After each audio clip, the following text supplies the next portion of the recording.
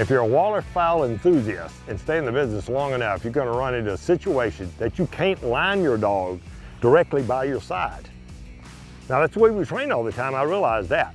But we're going to have to move on to a situation where you have a blind like this that's solid and your dog is sitting remote.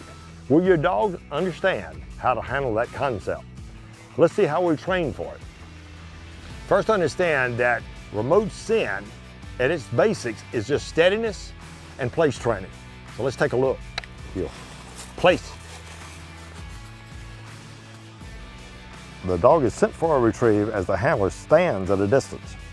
The dog delivers to hand, then the dog returns to his place after delivery. When it's right on land, it's time to go to the water. As we move to the water, we're going to add a bit of realism.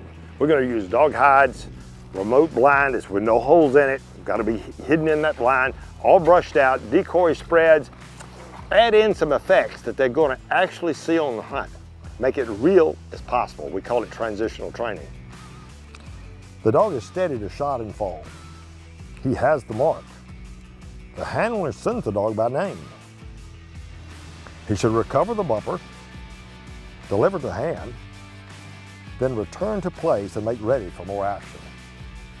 All right, let's move on to another scenario. Let's say the dog doesn't see the bird go down. What about an unseen? What about a blind? He may have heard it, maybe he didn't even hear it.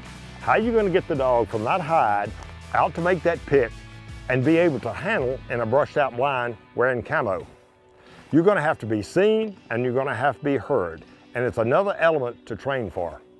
Really, remote scent is just an element of steadiness, an extension of steadiness and place training. It's time to prepare.